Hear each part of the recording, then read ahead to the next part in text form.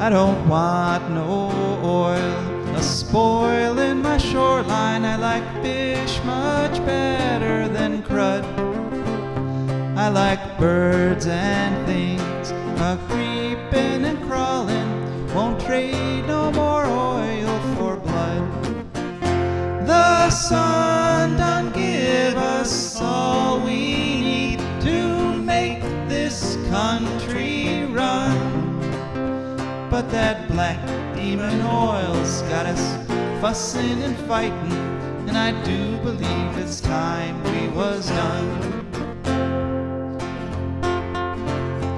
I don't want them nukes run by them kooks who think radioactivity is fun.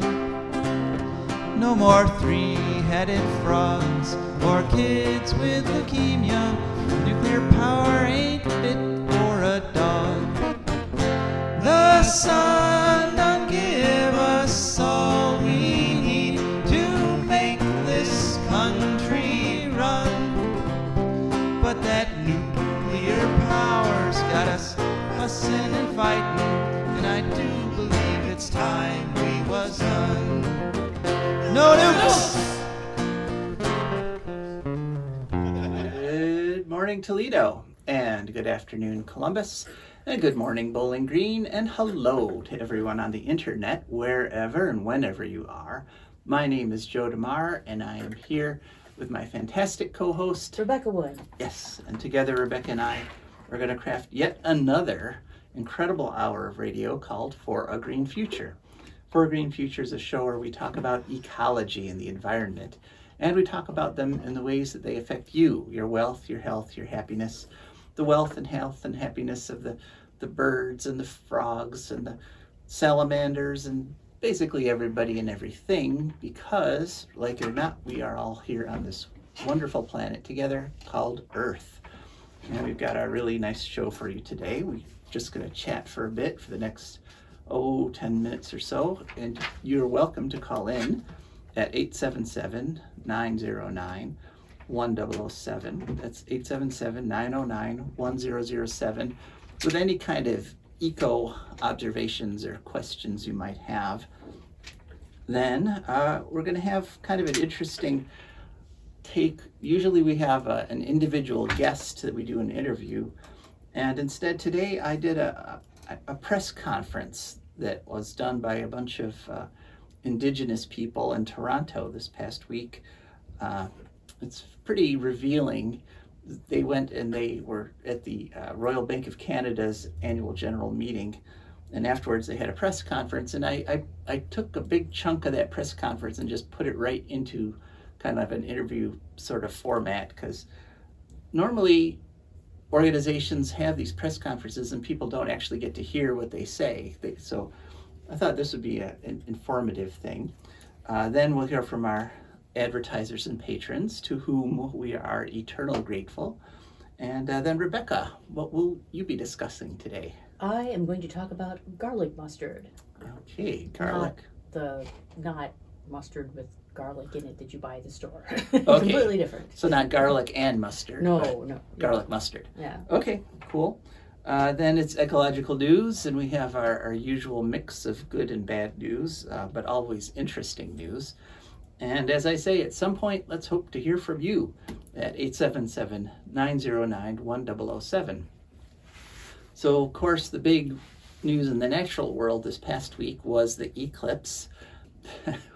And it's kind of funny, isn't it? It already seems like that was 100 years ago to me. It does. A lot has happened this week. Yeah, lots happened, and it was such an otherworldly experience. It doesn't kind of fit into the week, right. If you know what I mean. It's kind of like one of those memories that is now there permanently. So we had a wonderful view. My son and I drove down to North Baltimore because by driving south those 15 miles or so, we got another 30 seconds of totality. And we were there on a trail, so we were outside the city, and there were no artificial lights to dim anything, and we had just had an amazing view. It was an incredible experience. And if you want to share yours, by all means, call in 877-909-1007. And of course, spring is finally here, apparently. We have, this is our second day in a row with just nice sunny weather. Kind of hard to believe. And all the trees are flowering. And I was kind of realizing I have these two trees outside my house. They're serviceberry trees. And they're in full flower, but I have not yet seen a bee this year. Oh, we have a call. Sure, great. Hello, caller. Go ahead. Hi, you're on. Hello, you're on the air. Yes, hi. It's not about the eclipse, but I was wondering if you had a chance to look at the new EPA limits for PFAS and if they're sufficient. Sorry, it's my dog. Yeah, we actually reported on those. We never have trouble with dogs here.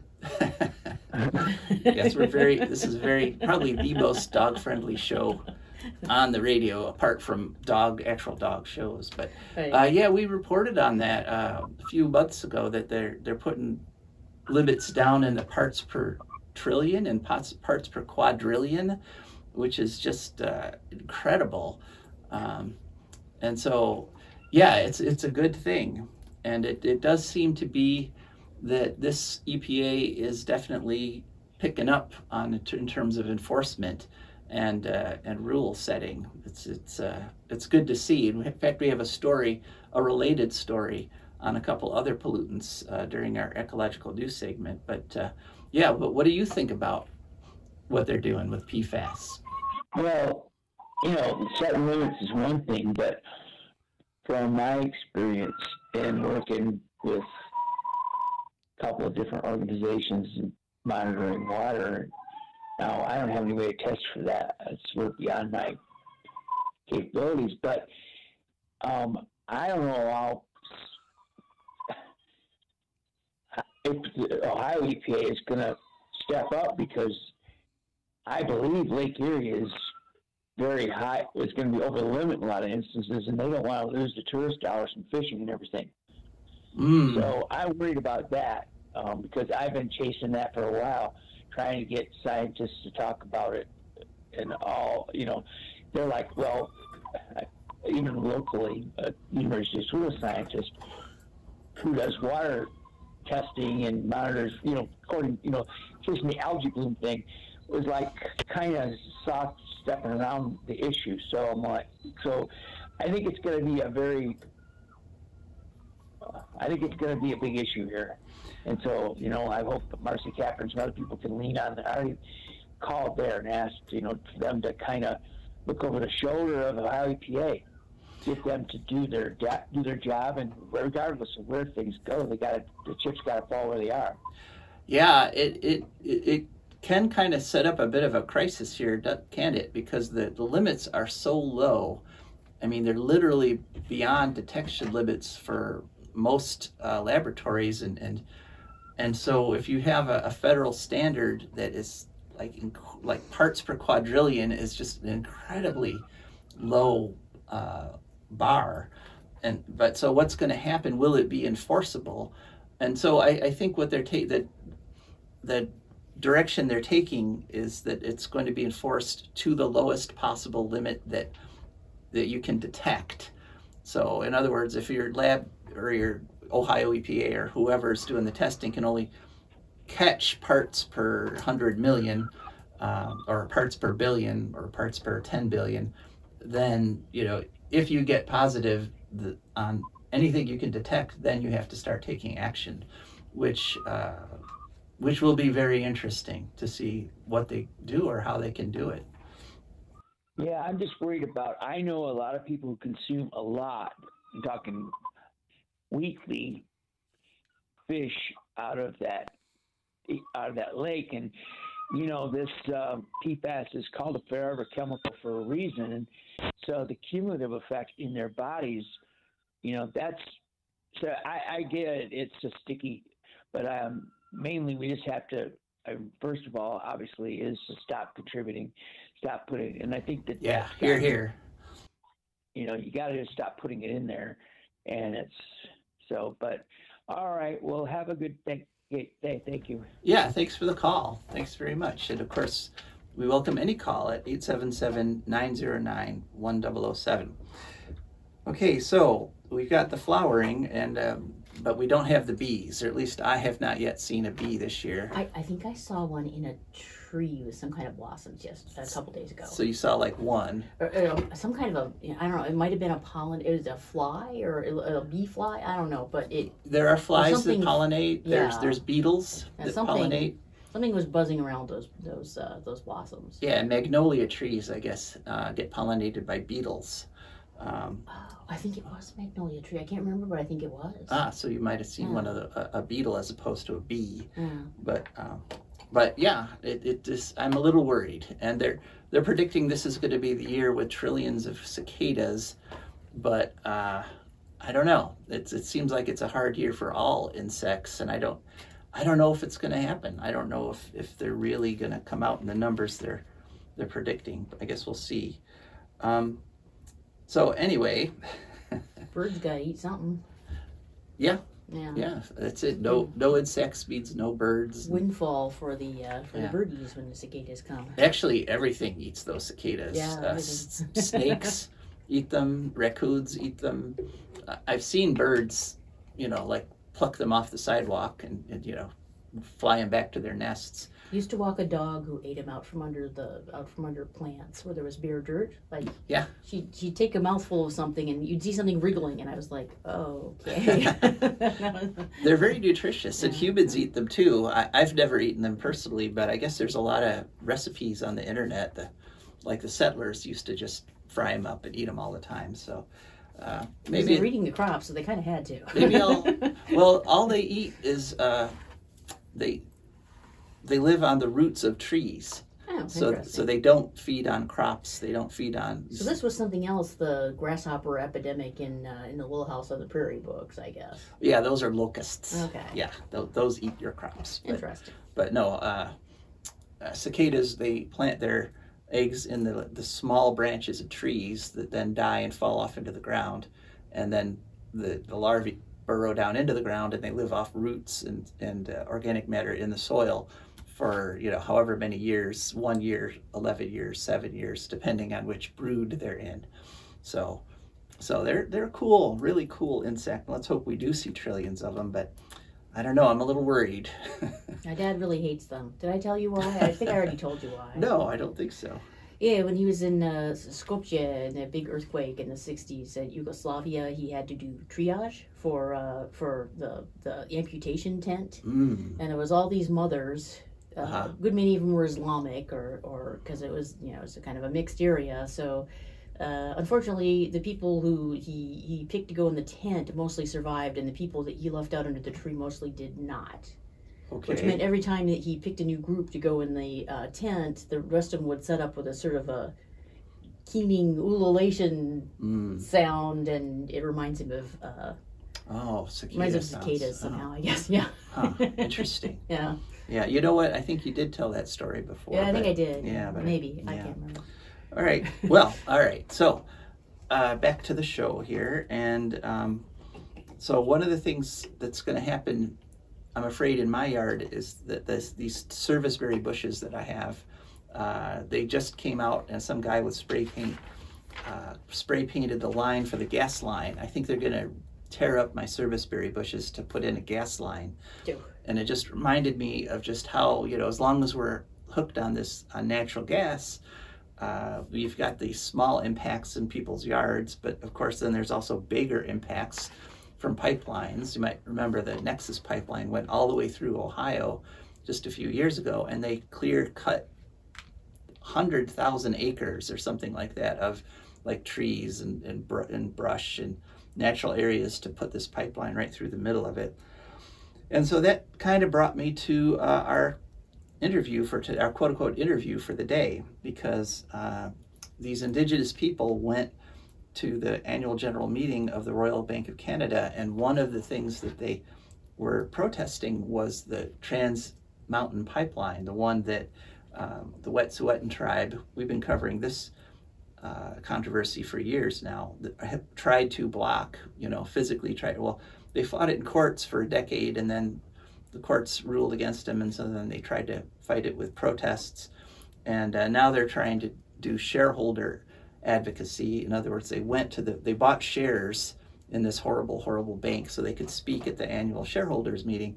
And well, then you'll hear what happened in the interview. So Jared, let's go ahead and play that interview. Denny's 8 units, Taka's 8 units, Skyzy, as stated, I am chief in the mock. I also caretake the name of Chief Police, which is a high-ranking war chief. Our nation and what we've been put through, and you've got to remember, all of this is financed by RBC. This Royal Bank of Canada, they fund the Royal Canadian Mounted Police. I don't know what is so royal about what they do to us.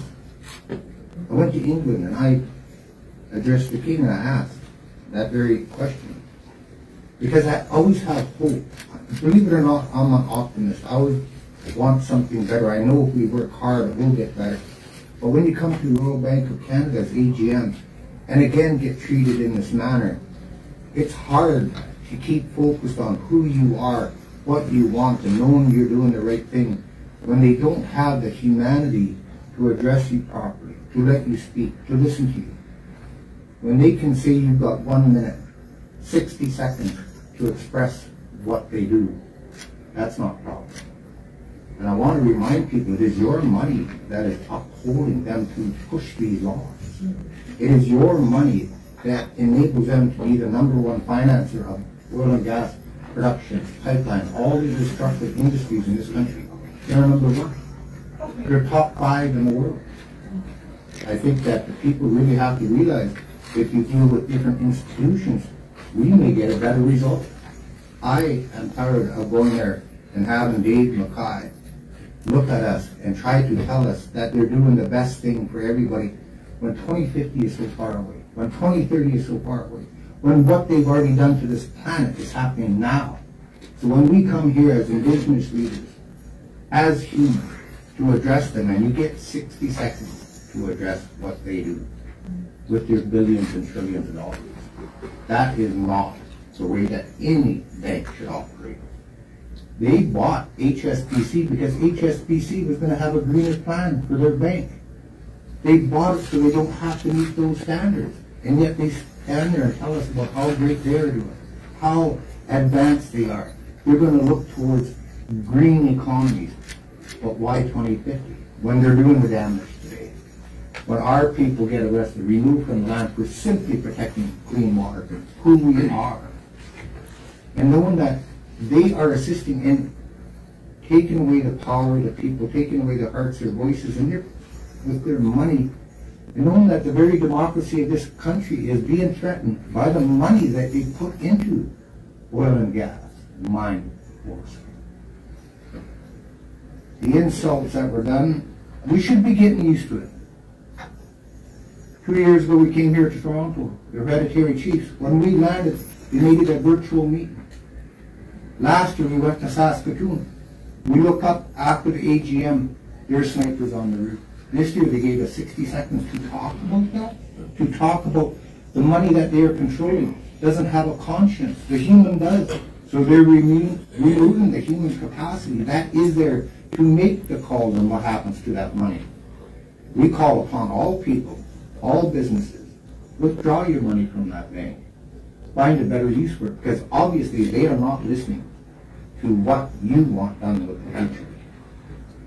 When they can only talk about the bottom line and remove the humanity that everybody needs to survive, then you got to remove yourself from that type of bank.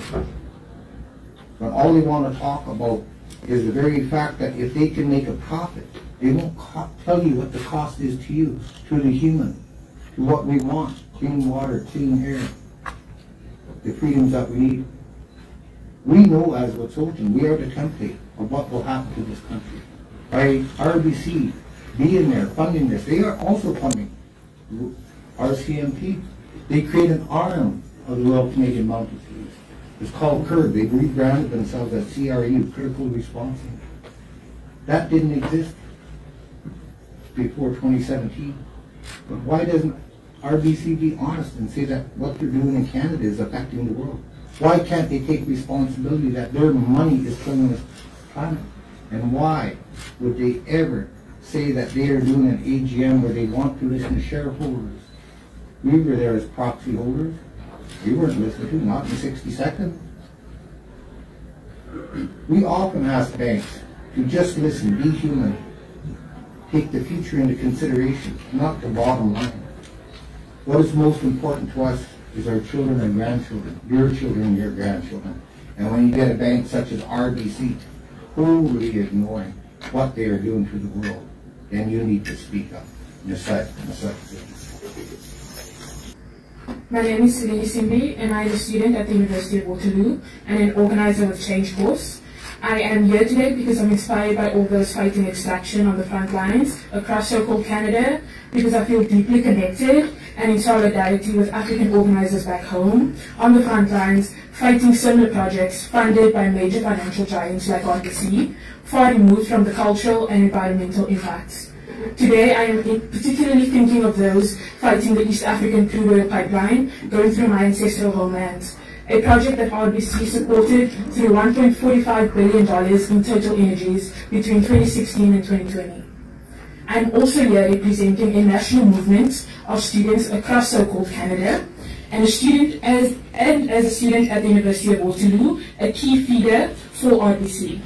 A campus that RBC recently made a $2 million donation to for a Bachelor of Sustainability and Financial Management program.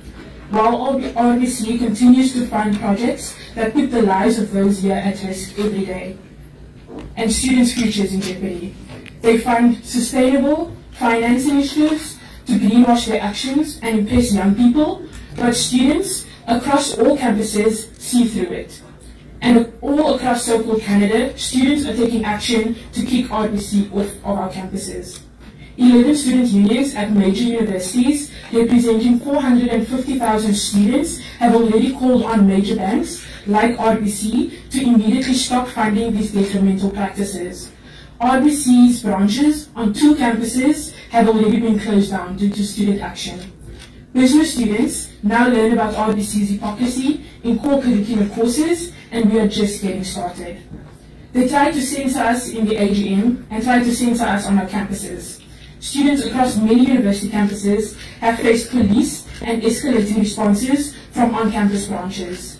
RBC wants to shut down student dissent, and they are using fear of police and arrest to scare students. We won't be dissuaded. From Wet'suwet'en to campuses, RBC uses police and the state to shut down resistance.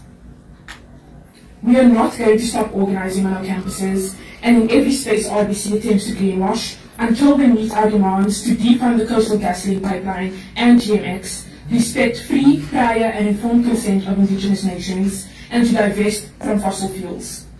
I would also like to add, regarding today's events, they won't listen or engage with us in the AGM rooms, so we will have to take it to the streets, as we did today with the outside mobilization, and on our campuses, and we will make you hear us.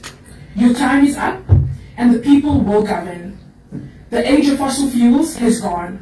It is time to invest in sustainable, justice-centered energy projects and solutions. Frontline communities have the solutions. Indigenous-led governance is the solution. Your archaic practices, repression and silencing tactics do not work. The power of the people is stronger than those in power, stronger than your executives, stronger than RBC, stronger than you, Dave McKay, and the rest of the executives getting rich off of our deaths and our community's destructions. And we call on you, people of conscience, to join us. Thank you. I'm here today because I'm trying to save the lives of the people in my community. I'm the director and founder of a faith-based organization called Rise St. James. This organization came to God. God touched my heart and asked me to fight for most plastics. I came here today to talk to RBC, but when I spoke, I didn't know what section I was supposed to speak in. Then I asked the question, but I didn't get an answer. I feel like I was wasting my time because I came all the way from St. James, Louisiana, to talk to these shareholders who are poisoning us. My community is dying because of people like RBC. They are out to make money. They don't care if they pollute us.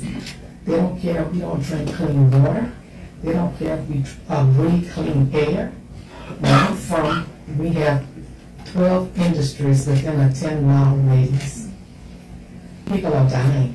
Our water has benzene in it. Our air is polluted. Our soil is polluted. We cannot make a garden anymore. I have a friend of mine who was diagnosed with colon cancer, and my classmate diagnosed with liver cancer. I have 2 brothers with prostate cancer, and the list goes on and on. Our politicians are in the pockets of these industries. Our politicians, some of them don't understand the effects of the pollution.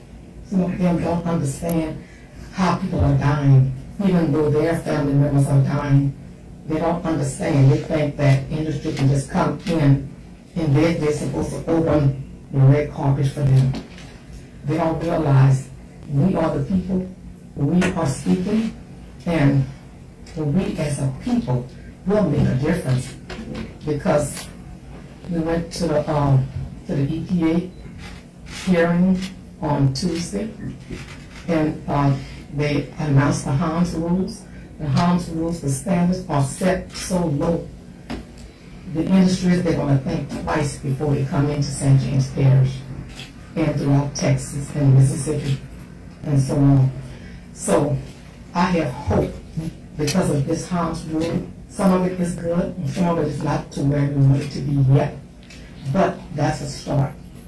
With chloroquine, the levels are so low until they will not be able to function at that lower level. So that's one way we're going to beat them. And we're going to beat any other industry that tries to come into my community. We are not going to take anymore. We will not be silent. And this will be the beginning of the end for all of this fossil fuel. Just like I said, 2024 will be a change, and this is the change. These people are not listening to us. So we are the people. We have to take our country back, our state back. We work together, and we can do it. But we got to stand together. We can't let these people dictate to us our lives and how we're going to be poisoned, because they are poisoning us. All this fossil fuel, if it's killing us, get rid of it. Find another solution. We don't have to take this. We are the people. We stand together, and we're going to fight together, and we will not be silent. Thank you. Good afternoon, Lake Crew. My name is Crystal Cavalier, citizen of the Okanichi Band of the Suquamish Nation from Mebane, North Carolina, United States. I'm a mother of 5, water protector, and co-founder of 7 Directions of Service with my husband. I don't know whether to be sad, mad, angry. I have all these emotions pent up inside me. My message to the people of the world is, I don't feel as an Indigenous person I was respected when I came here to the RBC. I am a community leader of my Monacan, Okanichi, and Suquamish relatives. And honestly, they need to have frontline people on their board. I felt that the words the RBC said are performative and will tokenize anyone for their optics. After I was interrupted while asking my question, I wasn't even given the respect to have the entire minute before being interrupted. Like, the woman was like, "What's your question? You will be quiet. You would heard my question." I was there to talk about their risk, their client, the Mountain Valley Pipeline and the Southgate extension. We've been fighting this mainline pipeline for 10 years and the Southgate portion for 7. And now other pipelines are starting to come together and merge with this Mountain Valley Pipeline. My question was dismissed. They didn't give any thought to my question. It kind of reminded me of a scene from this Disney movie, Mary Poppins, where all these bank executives were sitting around the table and not listening, and somebody kept saying, give me my money. That's what I wanted to say, give me my money back. You know, we've always seen nature as a living entity with its own rights, rather than a resource to be exploited and controlled. The RBC is funding poisons and toxins being blown into our environment and killing our fish, animals, and even our relatives. Our original instructions have been forgotten. You know, again, I travel across this border. They're investing in a company that does not use free prior informed consent, and it has been known to violate many human rights. I'm inviting all the RBC board and executives to come to North Carolina and see this pristine mountaintops that are being blown off and being financed by your company. And our sacred rivers are being bored under. We wrote to the United Nations Special Rapporteurs, and we did hear back from the Human Rights Commission, Office of the Special Rapporteur on Toxics and Human Rights. They have confirmed receipt of our submission, and they're going to start listening to us. Like Celine and Sharon said, we're going to have to take this to the streets. I'm asking everyone to join our movement, and we will not be defeated. We're going to stand up and fight this. Thank you so much. Hi, my name is Richard Brooks. I'm the Climate Finance Director with Stanford. I think what we saw today is very different from last year. Last year we faced segregation. My brothers and sisters with my Indigenous brothers and sisters and my Black brothers and sisters and other frontline community members faced segregation. Last year, and this year we face censorship. We've heard stories already of that censorship, and I'm really disappointed with Canada's largest bank for disrespecting everybody who showed up and traveled so far today to hear their voices heard, to speak to management, to get their questions answered. Many of them, if they even got their questions out, did not even get an answer to those questions, and it's disrespect that we should not be hearing from Canada's largest bank. But it's not out of the ordinary. It's very similar to the approach that they take to how they finance their fossil fuel projects, how they go about their business. It's not one of listening and taking action and responding to the stories that people have, but it's rather steamrolling them and deflecting and ignoring. Last week, the CEO of RBC stated to the Canadian press, and I quote, "RBC can't get ahead of its own country. We can't move faster." He was referring to the energy transition and its pace in Canada. He has said repeatedly over the last several months that he wants RBC to be a leader and must provide the leadership that Canada deserves.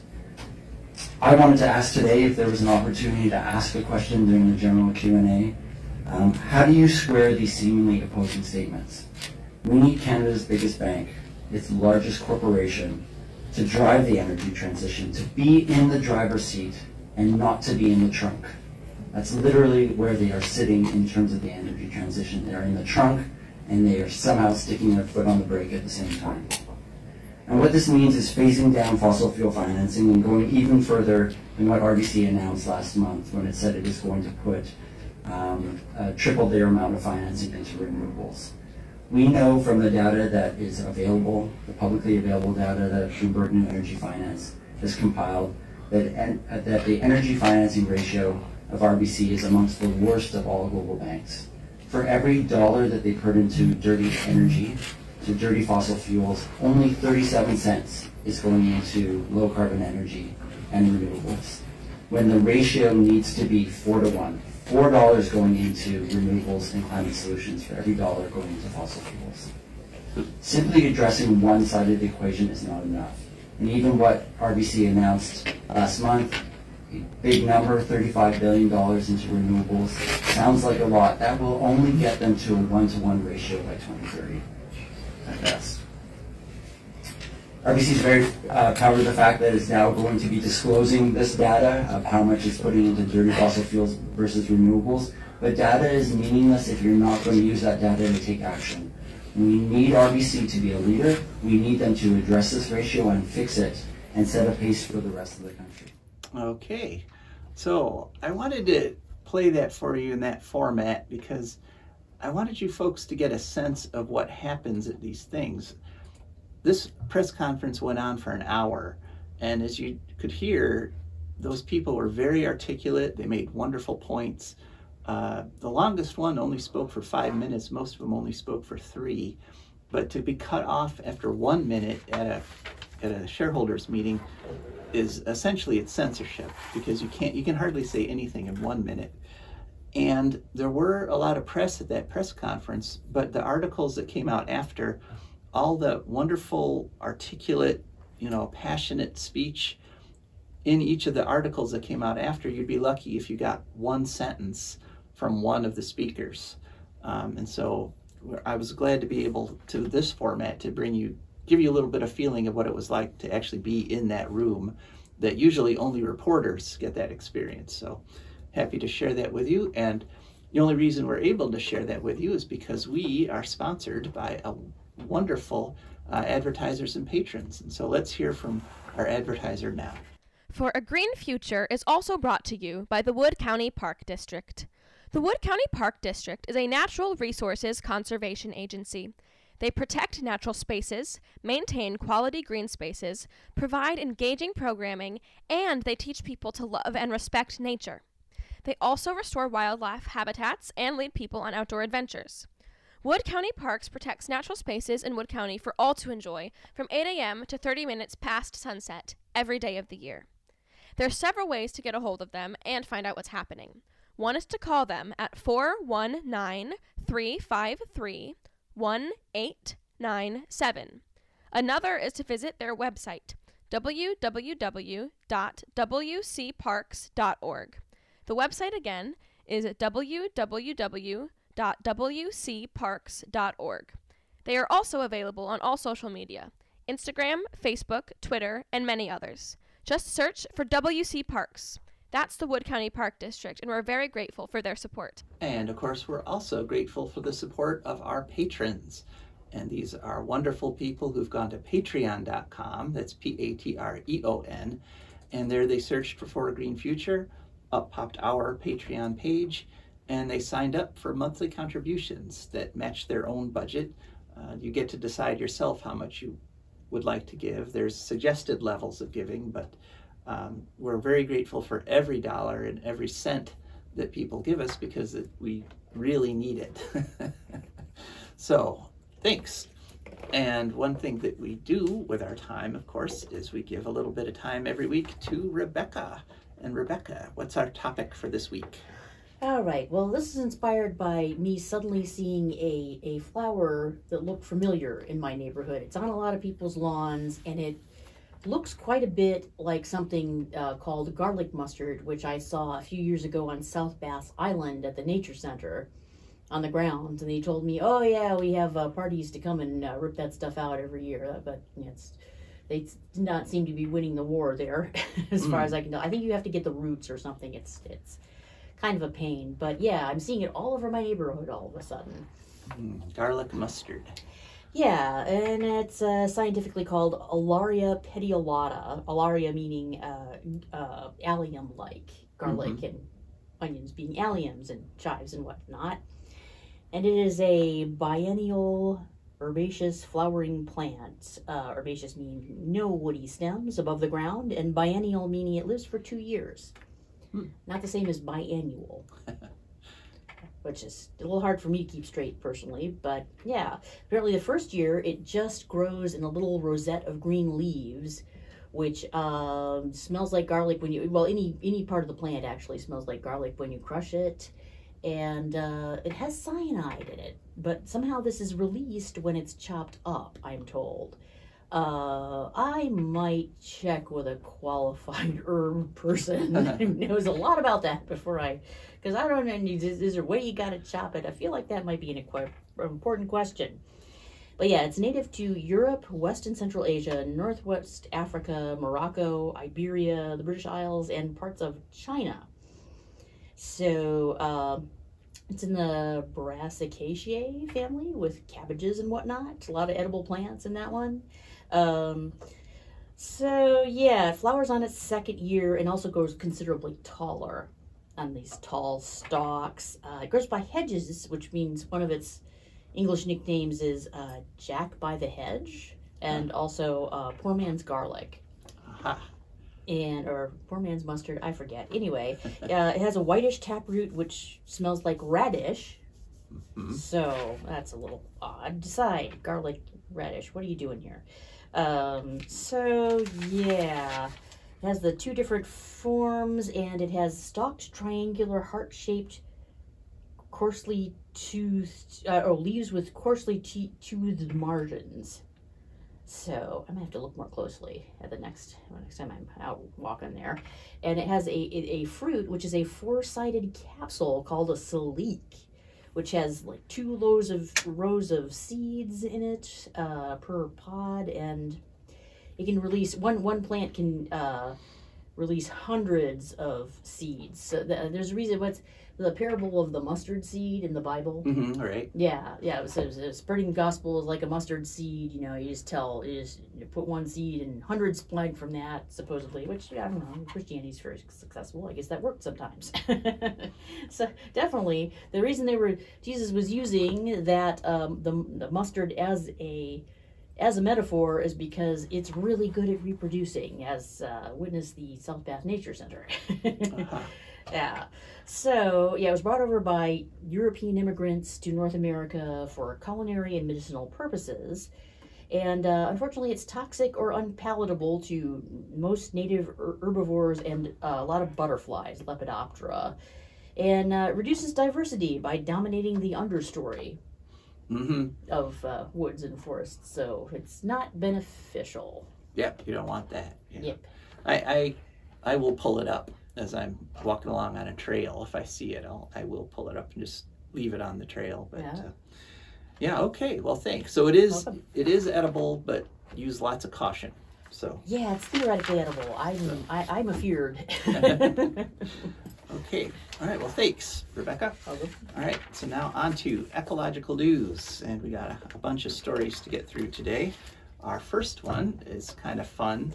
One of the criticisms of wind power by pro-nuclear people, actually, is that it's completely unpredictable, that it's, you don't know how much power you're going to get, as opposed to your nuke plants, which just put out 100% all the time. A story in Renew Economy back on April 14th, title, Very Predictable. Study shows global wind energy production is stable. Yeah. And it was talking about a study done by a company called EOLTech, EOLTECH, and it turns out that they looked at 15 years of data from 300 geographical areas, and globally, wind power production only fluctuates by about 3%. Now, as you drill down, as you get into smaller and smaller areas, that 3% increases. So like in Europe, over the same period, it was 7%. And if you look at any particular wind farm in that, globally, out of those 300 geographical areas, it can vary by as much as 25%. But it's very true. It's been, now it's been proven with actual wind turbines that the wind's always blowing somewhere. And taken as a whole, globally, the amount of wind power is very predictable and very steady. So there's that good news. Now, on to our next story. And this one was one of the speakers in that press conference referenced this. This is good news. April 10th, EPA website, final rule to strengthen standards for synthetic organic chemical plants and polymers and resin plants. They set new limits for the chemicals ethylene oxide and chloroprene, and they set them for ethylene oxide. They set it all the way down to 1 part per million, in other words 5 pounds per year per factory. And a very important change in the rule is they got rid of the exception for startup, shutdown, and accidents, or malfunctions as they're called.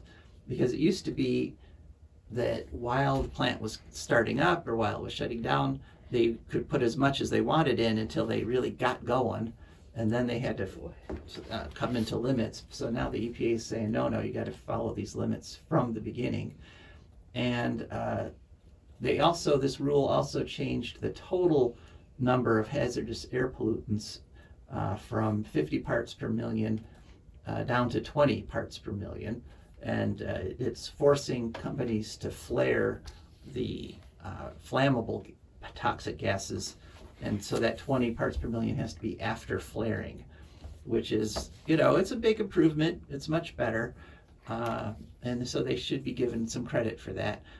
Now, this is opposed to, EPA's enforcement is also up. In 2023, they did 199 criminal investigations. That's up 70% from 2022.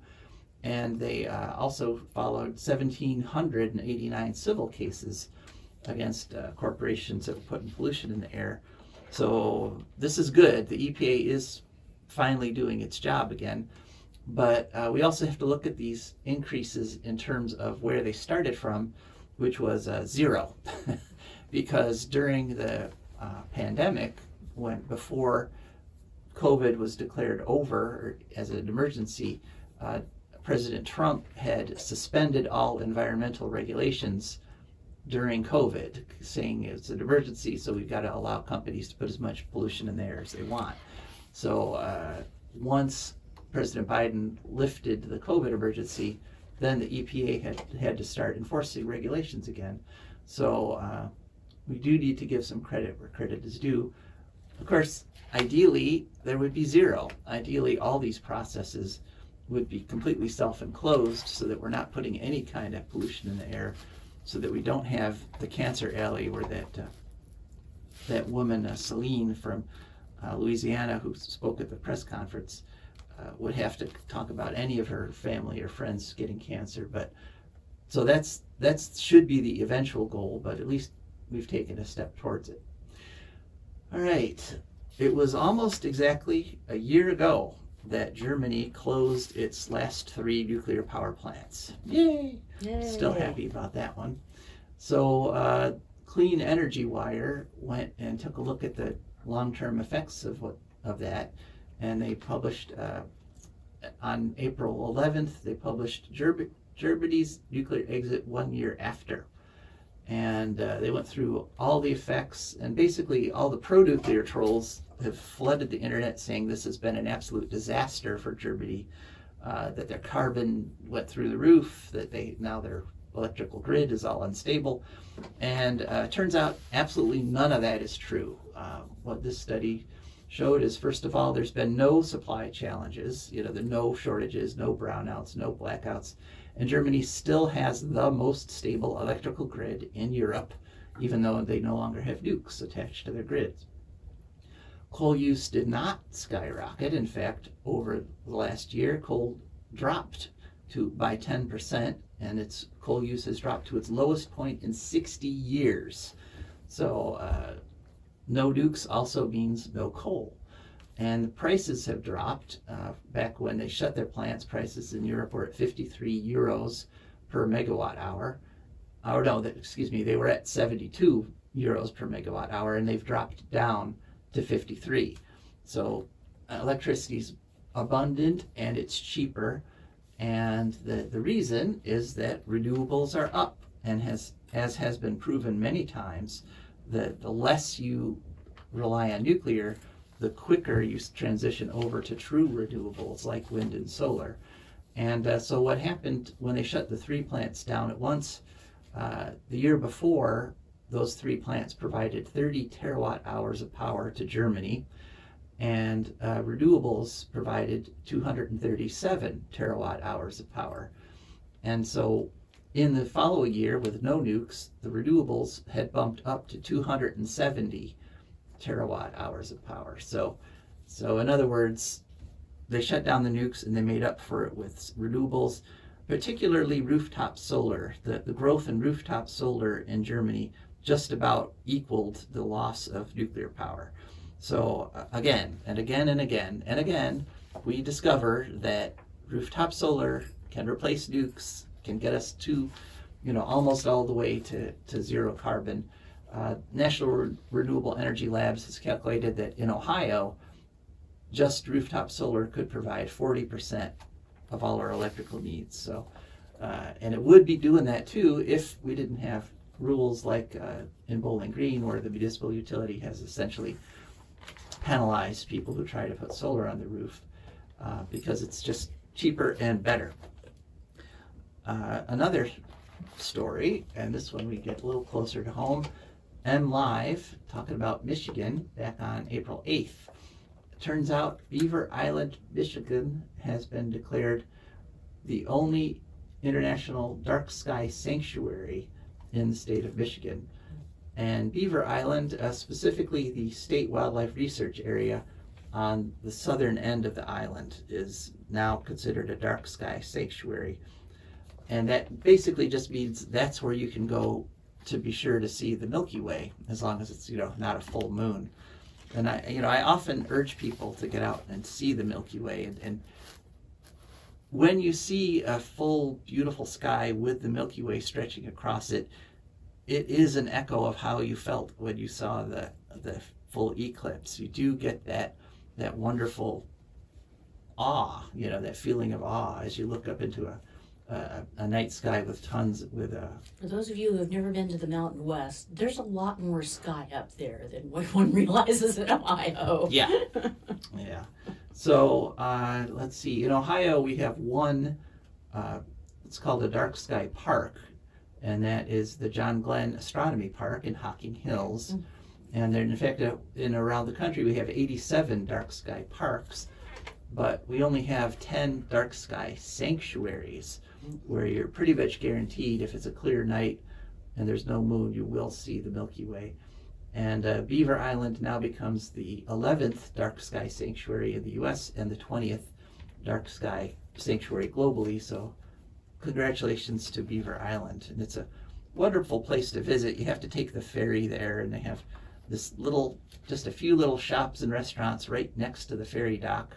And then the rest of the island, there's some houses there, but much of the island is just wild. It's a beautiful place to visit. Okay, on to our next story from The Guardian. And the title is, EVs are booming, but electric bikes are really cutting emissions. And it turns out that electric vehicles, electric cars, in 2022 displaced 1.5 million barrels of oil every day globally, which globally we use about 83.3 million barrels a day. So we would be using 85 million a day if we didn't have any EVs on the road. Now the growth in oil use has declined. In 2023, we grew by 2.3 million barrels per day, which is horrible. But in 2024, that growth is predicted to reduce to only 1.3 million barrels a day more. So by the end of 2024, we'll be using 84.6 million barrels a day. But it would be much worse if we didn't have EVs on the road. And 2/3 of that 1.5 million, in other words, 1 million barrels per day, that was reduced by the use of electric bikes and electric scooters. So these little electric scooters you see zipping around on, all over Toledo, and now they have got it going in Bowling Green too. Those are creating most of the actual reduction, and it makes sense. Cool. Because moving a little scooter around takes a whole lot less energy than driving a whole big van like my Chrysler Pacifica plug-in hybrid van, which I love. Of course, it's not always practical to use a scooter, like to get up here and give Rebecca a ride to the studio every Sunday morning on one of those little Velo scooters would be... You'd have to leave real early. Yeah, I'd have to leave early. It'd be a little problematic, both of us. You'd eat some bugs. Yeah. But worldwide, globally, these are catching on, especially in China. In fact, China had 95% of the e-bikes and electric mopeds. And right now there's 300 million of these. They're called micro-transports worldwide versus only 26 million full-fledged electric cars. So it's cheaper to use these little scooter thingies. It's been estimated that if you have a 12-mile commute every day, 5 days a week, you're only going to spend $40 a year on your transportation energy, as opposed to a car where right now you're spending $40 to $50 per fill-up. So, it's good. It's part of the transition, and we're making it. So, but of course, there are those who are trying to stop and slow this transition. Chief amongst them in Ohio were the architects of Ohio's HB 6.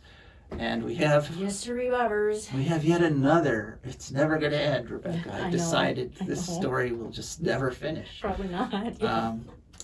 HB 6 news this past week. Unfortunate news. Sam Randazzo, the former head of the Public Utilities Commission, is dead. He apparently committed suicide. And, whoa, I didn't even hear about that, I don't think. Yeah, and he follows, of course, last year, Neil Clark, who's also indicted in the whole HB6 nuclear power bribery scandal. He also committed suicide. So that's not the same guy who told us all he'd be back, right? No. Different guy, okay. Well, just checking, because that one isn't going to be back. No, he's not coming back. Really not, no. So, yeah, I mean, it's this terrible tragedy. These guys are pushing this horrible energy policy, and they're literally paying the ultimate price for trying to force the wrong energy policy on us. And it's, you know, it's terrible. It's horrible. But nuclear industry does not care about you. But that's the bottom line, is that they're learning that the nuclear industry is willing to use them, and as soon as they're no longer useful, the nuclear industry will abandon them. Mm-hmm. And so some more news along with this scandal is that Lieutenant Governor John Husted got $1 million in secret donations from First Energy as part of the run-up to HB6. That's a story for the Energy News Network, April 10th. It's also reported by the Ohio Capital Journal.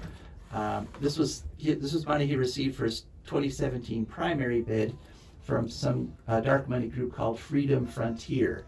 And DeWine, our governor, also got $1 million from this 501c4.